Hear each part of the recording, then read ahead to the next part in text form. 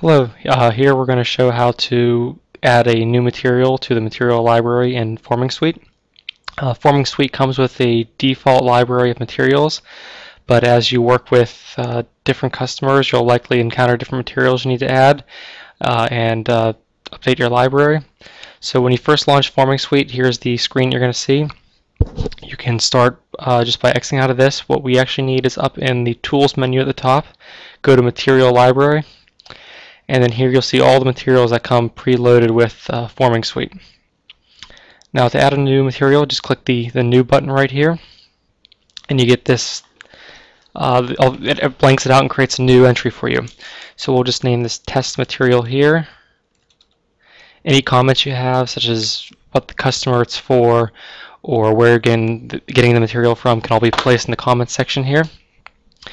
And then you'll need to input the K values, the N values, the R values, and hopefully if you have them, the density, Young's modulus, Poisson's ratio, and yield stress. All of these numbers, if you don't have them, should be able to be obtained from your steel supplier. They are not values that you can just figure out for yourself. They'll be found through laboratory testing. But just for this one, we'll put in these examples.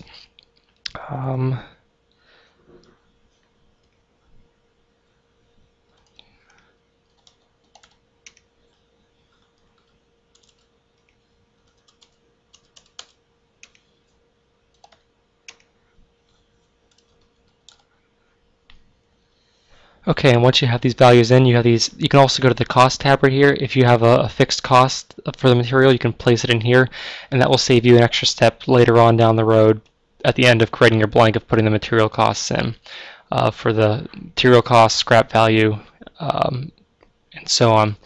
If you don't know the material cost or if you think it's going to change, you can always add that at the end of the fast blank procedure as well. So whenever you finish this up, you can just hit accept, and you'll see now at the bottom of the material library, I've got my test material, and if I click on it, all the values that I entered are saved.